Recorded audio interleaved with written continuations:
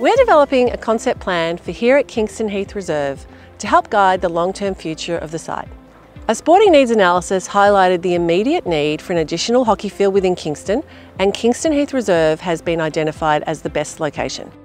Along with the construction of the new synthetic hockey field, stage 1 of the plan would also see construction of new cricket nets and the relocation of the cricket pitch to coexist with baseball.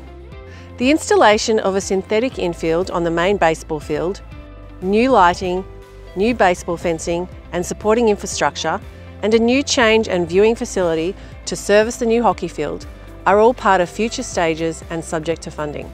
We believe the key features of the draft plan will bring huge benefits to the major users of the site, but it's also essential we get this right for our community.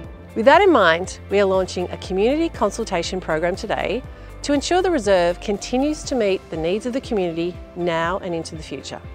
This is your chance to shape the future of the reserve. Attend our drop-in sessions or head over to our dedicated project page to provide your feedback by the 9th of October. All feedback's welcome. Thank you.